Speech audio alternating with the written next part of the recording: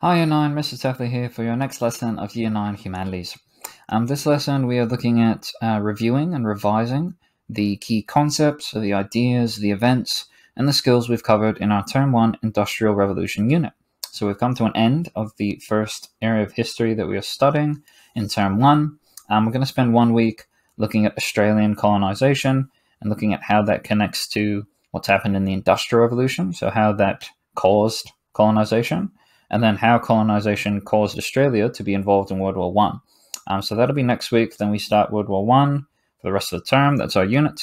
But for the time being, we need to assess what we've learned in the Industrial Revolution. So success criteria today, you're not having a test or a quiz today. Today, you're just having an opportunity to, revise, to prepare for the test. So to demonstrate our understanding of the Industrial Revolution by creating a summary sheet of notes, which you'll be able to use in the end of unit quiz. So I'll explain what that looks like. So the end of unit assessment for the Industrial Revolution unit will be a quiz. It's not going to be a massive, 3-page test. It's not going to be an essay, oral presentation. It's just 10 questions, 10 short answer questions about the Industrial Revolution. So the key topics we've studied during the first 3 or 4 weeks of the term.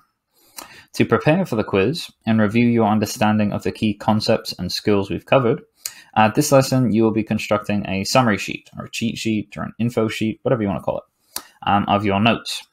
The summary sheet will be completed on a blank A4 piece of paper, so you have to write out the summary sheet. It can't be typed up. I'm not going to let you have your laptops, your iPads open during the test, but you will be allowed to use this resource during the quiz in our next lesson. So it will essentially be, it won't be open book because you won't have your textbook or your laptop, but you will have some information that you've written in your own words, hopefully, to help you study and to help you during the test. Use your notes from the previous lessons, so notes that you've put into your digital or your physical notebook. Use the class slides and the activities and the textbook to summarize your understanding of the Industrial Revolution. So I've given you a little bit of a checklist in terms of what you need to know for the quiz, for the test. So the main events, concepts, and topics to address in your summary sheet are historical skills. So there may be a question that requires you to analyze a historical source or to demonstrate your understanding of chronology, so making a timeline or reading a timeline. So that might be worth looking at the Poor Law Act activity that we did last week or the start of this week, depending on what Year 9 class you are. Causes of the Industrial Revolution, so that'll be a big one, is obviously what caused the Industrial Revolution. We've done a little bit of work on that, looking at the main causes, so the agricultural revolution, technology, access to raw materials, etc., etc. And for each of these, I've tried to give you some advice on where to go to add to your summary sheet. So I've given you the textbook chapter, where you can find that, chapter 2, and also the class slides in this presentation that we used for those lessons.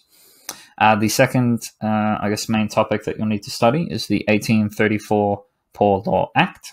So again, we did a source analysis assessment activity during week 3 or week 4, and you can find information about that in chapter 3.7 and the class slides. And then finally, the effects of the Industrial Revolution. So that was our most recent activity, our most recent topic. So looking at the positive and negative effects of the Industrial Revolution, and that's going to be found in chapter 3 and class slides 34 to 42. So all you really need to do this lesson is use this checklist, find yourself a blank piece of paper, dust off your pen or your pencil, crayon, paintbrush, whatever you're using to write.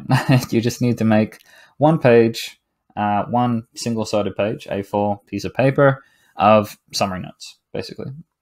And remember, if you don't have the textbook on you, the physical copy, you can go to Compass Resources, where I've put chapter 2 and chapter 3. You can also access the class slides, and Google Classroom also has everything you need.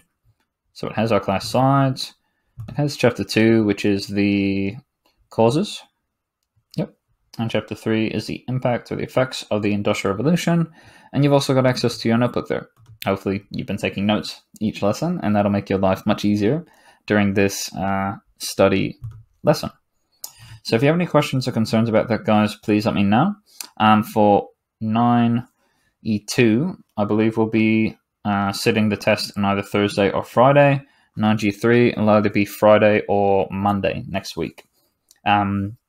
I do want to have an opportunity when we get back to on-site learning to talk to you guys and to make sure that you're feeling okay and that you're not feeling stressed or overwhelmed after remote learning, and that you've actually been paying attention to the last couple of lessons. Otherwise, you'll have trouble on that test. So if we need to push it back and give people more time to study, then we can. We have that opportunity there if we need. But again, hopefully we'll be completing the test at the end of the week or the start of next week. Yeah, any questions, let me know, guys. Hope you're well. Looking forward to seeing you this week, and cheers.